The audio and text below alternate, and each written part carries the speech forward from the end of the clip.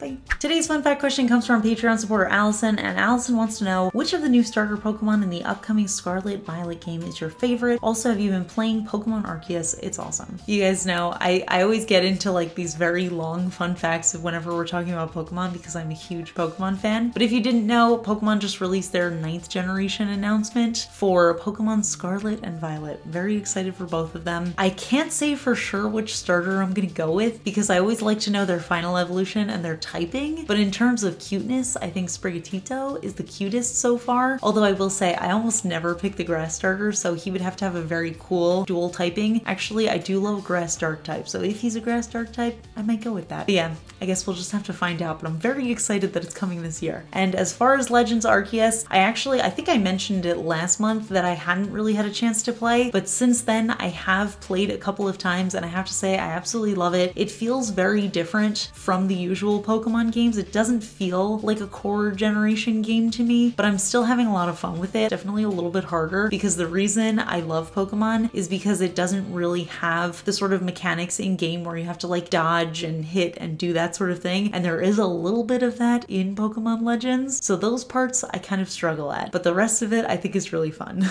If anybody else is a huge Pokemon nerd like me and you want to talk a little bit more about Gen 9, leave it all in the comments, we can discuss. And I will see you all in my next video. Bye.